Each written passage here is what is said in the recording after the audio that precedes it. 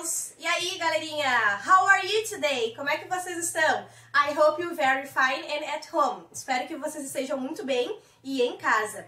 Let's continue our classes? Vamos continuar as nossas aulas? Let's go! Bom, pessoal, na nossa aula de hoje, então, nós vamos fazer uma revisão de algumas categorias de pronomes e de adjetivos possessivos e reflexivos que nós trabalhamos nas séries anteriores. Nós trabalhamos eles anteriormente de forma separada e agora, aqui no nosso livro do 9º ano, nós vamos revisar eles todos juntos e trabalhar a diferença e quando nós usamos um, quando nós utilizamos o outro, certo? Então, o primeiro aqui é o subject pronouns, né? Que são os pronomes pessoais. A função do pronome pessoal é indicar quem é o sujeito que está praticando a ação dentro da minha ação. Então, no português, nós temos os pronomes pessoais, que são eu, tu, ele, nós, vós, eles. Em inglês, funciona da mesma forma. Nós temos, então, os pronomes que são I, you, he, she, it, we, you, they, né? Funciona da mesma forma, tem a mesma lógica. Então, indica quem é a pessoa que está executando a ação, quem é a pessoa que está fazendo determinada coisa. Por exemplo, he sent me the letter. Ele me enviou a carta. Então, a função ali do pronome pessoal é indicar que quem enviou a carta foi ele. Ele foi a pessoa que executou a minha ação, certo? A função do pronome pessoal é isso, indicar quem está fazendo o quê.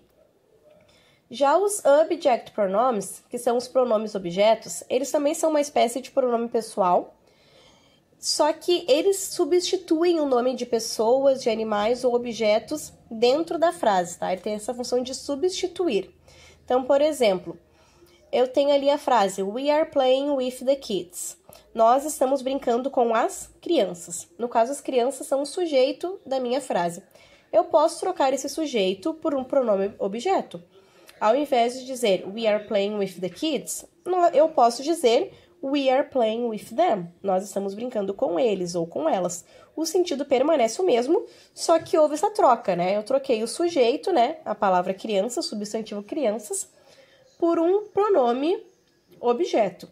Isso é a mesma lógica também. Nós fazemos isso na nossa língua e em inglês também é possível fazer, certo? Então, teria os tipos de objetos pronomes, que são me, you, him, her, it, us, you e them, e as possíveis traduções que cada um deles possui dentro do sentido que você quer falar. Mas essa é a função, substituir o nome do sujeito por um pronome objeto, né? Assim como a gente faz essa troca na nossa língua, em inglês é possível fazer também. Nós temos também os Possessive Adjectives, né, que são os adjetivos possessivos.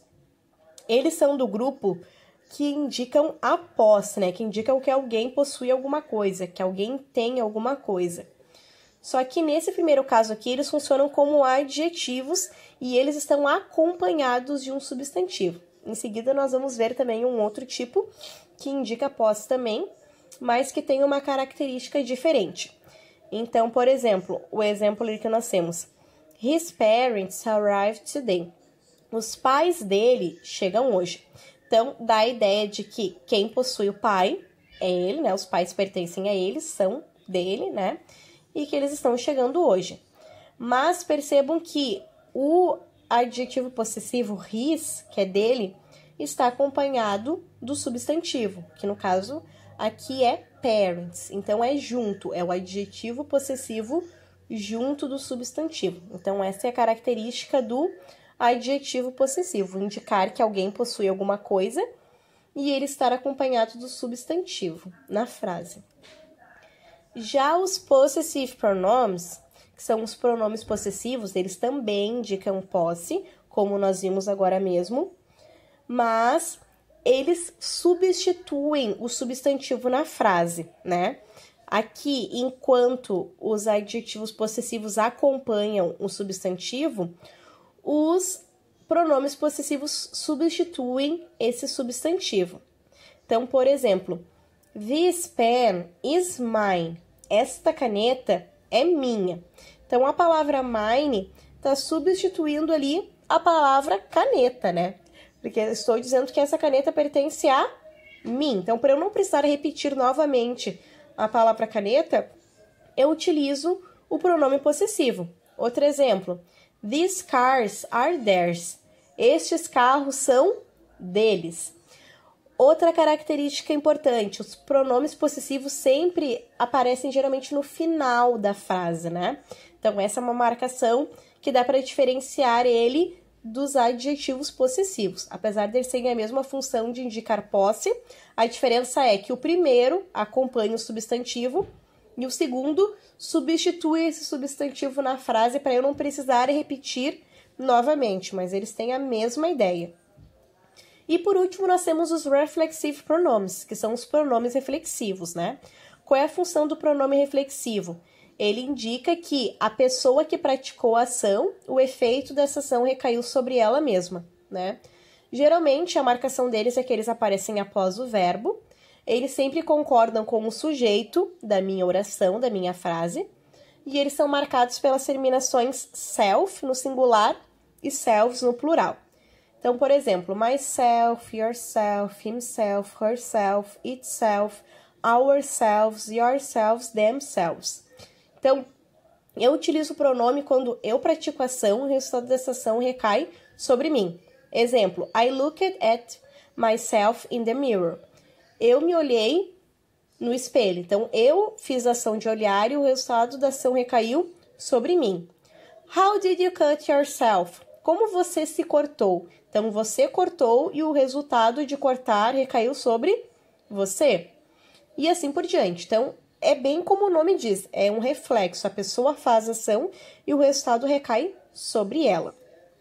O que vocês devem fazer, então? Os exercícios da page number 28, da página 28. Exercício 10, 11 e 12. Na página 10, é só fazer 4 frases no passado, utilizando verbos irregulares. Ou seja, os verbos que alteram a escrita quando vão para o passado. Não são os regulares que recebem um ED. O irregular é aqueles que alteram a escrita. Você vai consultar na página 143. O exercício 11, você vai completar, ler as frases e completar ou com um pronome objeto, ou com pronome reflexivo, ou com pronome possessivo, ou com adjetivo possessivo, tá? Então, tem que ler a frase, entender o contexto, entender o sujeito, para poder completar. Mas agora a dica. Observe aqui que na descrição do exercício 12 eu coloquei uma dica para você conseguir fazer o 11. Então, você vai pegar esses pronomes que você completar no 11 e vai classificar eles no 12. E eu coloquei ali, ó, algumas dicas para vocês. As alternativas que você vai usar, os objetos pronomes, são a B, D, E e F. Então, nessas alternativas, sabe que tu vai usar objeto, pronome, tá? As alternativas que tu vai usar pronome reflexivo é A, B, C, D, E e F. Então, essas alternativas tu sabe que tu vai ter que completar com algum pronome reflexivo. As alternativas que tem um pronome possessivo, A, B e C. Então, tu sabe que A, B e C do exercício 11, tu vai usar algum pronome possessivo. E, por último ali, as alternativas que tu usa um adjetivo possessivo, A, B, C, D, E e F. Certo, pessoal?